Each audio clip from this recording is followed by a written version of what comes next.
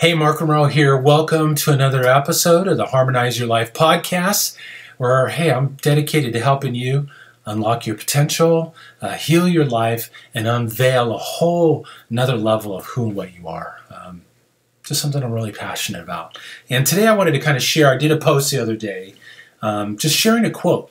And the quote was, music is the carrier wave for intention. So today I wanted to kind of elaborate a little bit on that, kind of share a little bit of the story behind that quote, where it came from, and how it totally impacted my work, but ultimately also how it is that how you can program intention or energy or frequencies, whatever you want to call it, into your music, into your expression. When I say into your music, I mean how it is that you express yourself. You know, whether you're a mom, whether you're a corporate guy, whether you're a CEO, whether you're a painter, whether you go and fix leaky faucets for a living, whatever it is, that's your music. That's what you express into the world. So what I'm going to share with you today is just some steps that you can add power to that expression and powerfully impact people's lives around you in a way that transcends words, in a way that impacts people on an energetic level.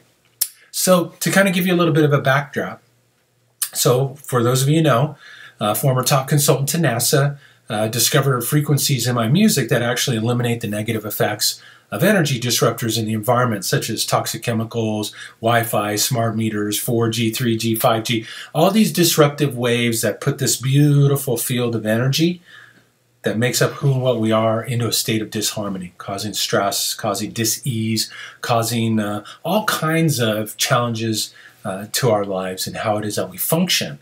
And so one day I'm sitting in the office with Doc, and he asked me a question. He said, Mark, out of all the energy disruptors in the universe, in our lives, what do you think is the most powerful one? And I'm thinking, you know, Doc came from NASA. It's got to be something like radiation, I don't know, gamma radiation, something like that. But his answer really surprised me and ultimately changed a big part of how I was expressing my work. And he said, would you believe that the most powerful energy disruptor in the whole universe are your own limiting thoughts, beliefs, and perceptions? The very stories that you've woven into the operating system software of your mind that tell you you're anything but magnificent, anything but beautiful, anything but unlimited in your potential, anything but divine, anything but powerful. He said the very belief structures and programs that prevent us from becoming all of who and what we are, that prevent us from embodying our essence, our power, our unlimited potential. So out of that conversation, I kind of got this idea like, wow, okay, you know, if this music can eliminate energy disruptors in the environment and their negative effects, maybe I could also use the music to eliminate the negative effects of the disruptors in our own heads. So around the time out of this conversation, I had a friend of mine send me an email and said, hey, Mark, you should go to this sound healing conference in New Mexico. I don't remember the name of it. It's going back quite a few years.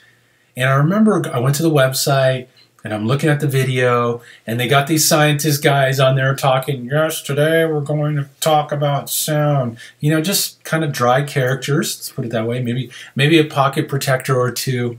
And I'm like going, oh my gosh, there's no way I'm going to sit through 8 hours of listening to guys like this talk. You know, I have a hard time sitting still for a long time anyways, and throw me in a school environment, and boy, sometimes it can really become challenging. I don't care who's presenting at the front of the room. You know, so I'm watching this video and I'm just kind of, okay, I don't know if I want to go to this.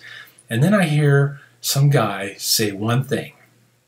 And he said, music is the carrier wave for intention. I don't know who the guy was. I don't know. I don't remember. I just remember those words. And you know how sometimes you hear things and it just, you get goosebumps. It reverberates through your very being. And I'm like, oh, wow, that's really interesting. I'm going to ponder on that.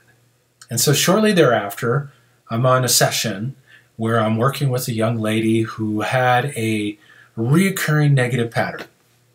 And a reoccurring negative pattern, I think we all know what that is something that no matter what you do keeps reoccurring in your life. It's like no matter what I do, I struggle with prosperity. No matter what I do, I keep attracting disharmonious relationships. No matter what I do, I can't lose those 10 pounds. No matter what I do, I can't open up to the job, the position that I truly want to open up to. And so anytime you have a negative reoccurring pattern, it just means that you have a program within you that's governing that, that's bringing that to your experience. So I had a young lady who came to me with a reoccurring negative pattern. Mark, over the last 10 years, no matter what I've done, I keep attracting the same kind of relationship. Different body, but same issues. Disrespect, being mean, not being supportive. I'm tired. I don't want to have relationships like this anymore. I want to have a relationship that works, where I'm loved, I'm appreciated, I'm respected. I mean, who doesn't want that, right? And so we're having a conversation, and in the course of that conversation, I hear resentment. It's almost like over the years, and 10 years now in doing this work, somebody can talk. Somebody can even send me an email, and I can read it or listen to the words, and I can hear underlying tones. It's almost like an intuitive thing, I guess, clairaudient, I guess they call it, where I can hear where a person's out of tune. In other words, where they say they want this outcome, but their subconscious mind is not in alignment with that. And so I hear resentment, so I start asking some questions. I ask a lot of questions in my sessions, and we did some digging, and it ended up 10 years unresolved issues with her dad. They didn't get along well, a lot of this, fighting, just disrespect, things between the two of them. And it was very unresolved, a lot of resentment. So I asked her a question. I said, "Are you willing to set the intention to forgive your dad?"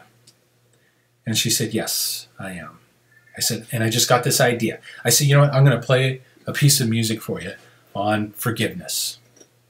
And so I just kind of closed my eyes, set the intention, and it was almost like the guitar played me. And I recorded that piece into the studio.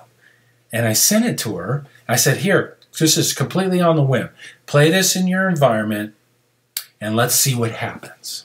I had no idea what was going to happen.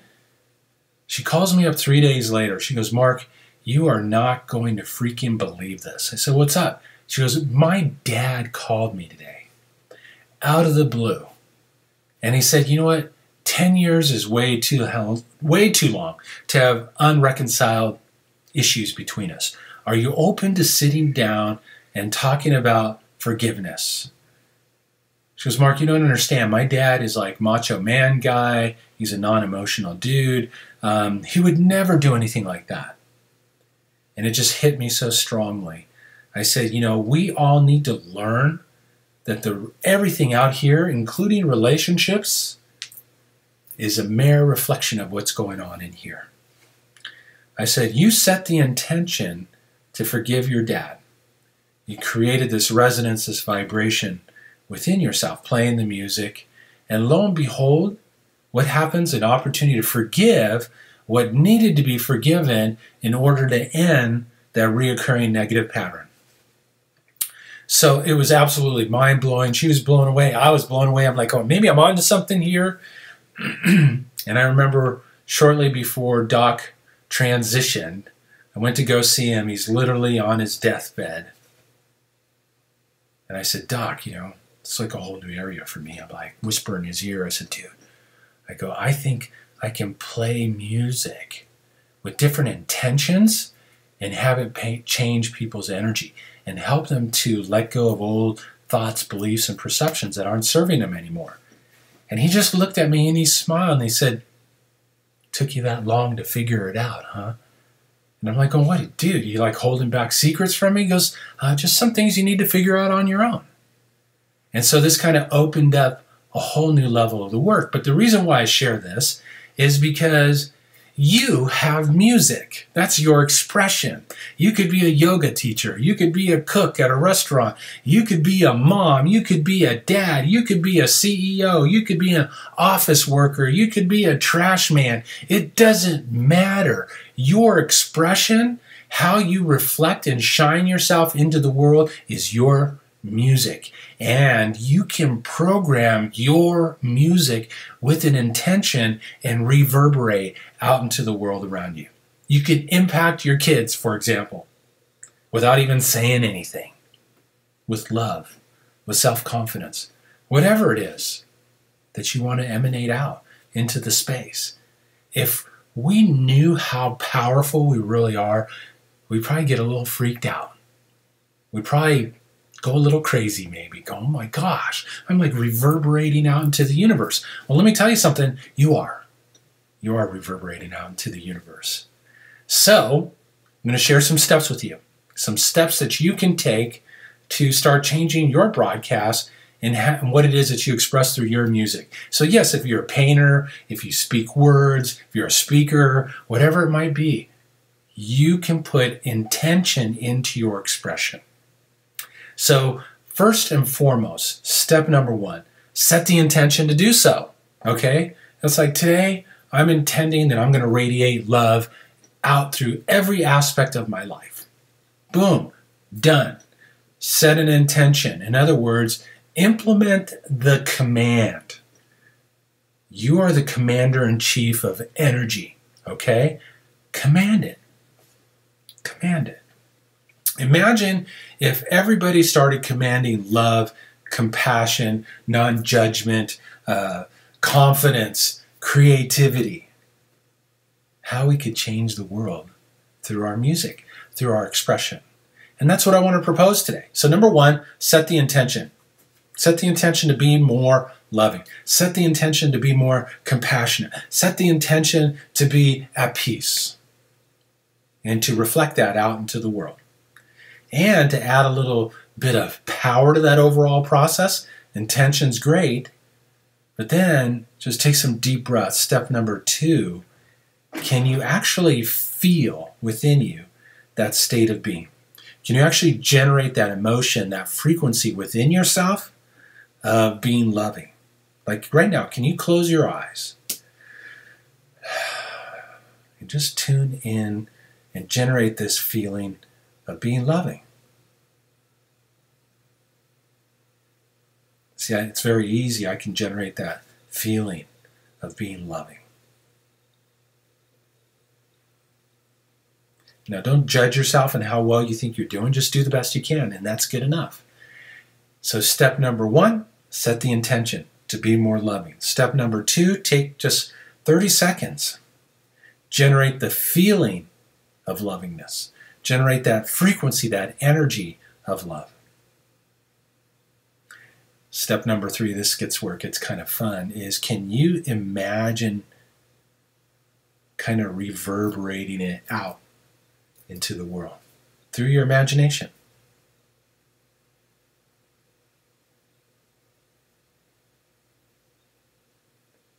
Three steps. Very simple. Don't get all thinking about it. Don't get in judgment about how good or how not good you're doing. Let it go. Number one, set the intention to be more loving. In this case, I'm using loving as an example. You can pick your own. Step number two, generate that emotion, that frequency of love within you. Step number three, imagine putting it out there, speaking it, breathing it out, reverberating out. On my Facebook page, I just did a post the other day of throwing this pebble in the water and how it created these reverberations out. This is the same thing. You're sending reverberations out of loving. If you're sending reverberations out of, let's say, love, what's going to mirror back to you? That's right. More loving. More love. More examples of that. And as I mentioned earlier, if we could see what it is that we are reverberating out to this sea of unlimited possibilities, we would be freaking blown away of what we're sending out. And I think we would be really much more mindful of what it is that we were sending out. Your music matters. Your expression matters. Who and what you are matters. Shine your light. Play your music. Reverberate out into the world. 3 steps. Set the intention. Generate the emotion or the feeling or the frequency of that intention. Step number 3, imagine sending it out. Do it once a day. You don't have to do this, it's not rocket science. Take a minute or two to do it. Take 5 minutes if you can. And just see what happens, even right at home. Reverberate love through your home. How's that going to impact the kids? How's that going to impact your significant other? How's it going to impact the dog and the cat and the birds? How's that going to impact your neighborhood? How's that going to impact the state you live in? How's it going to impact the country? How's it going to impact the world that we live in? You are a conduit for energy. It's time for all of us to wake up to our power and to start intentionally putting out higher vibrations into the world. And just do the best you can. Some days you're going to feel like you're walking on water. Other days you're going to feel like a total knucklehead. It doesn't matter. Do it anyways. You will be amazed at what shows up for you, how you impact other people's lives, and what starts reflecting back at you. So some thoughts to ponder. See what shows up. Take it on. Take this on for a week. Just 5 minutes a day, once a day. Set the intention to generate a specific state of being. More loving, could be secure, could be confident, whatever it is for you. Step number 2, generate that feeling within you. Step number 3, through the power of your imagination, imagine it reverberating out around you. See what shows up in a week. I guarantee you something will shift. Thank you so much for taking the time to tune in. Would love to hear your comments, questions. Have a happy and harmonious day. Take care.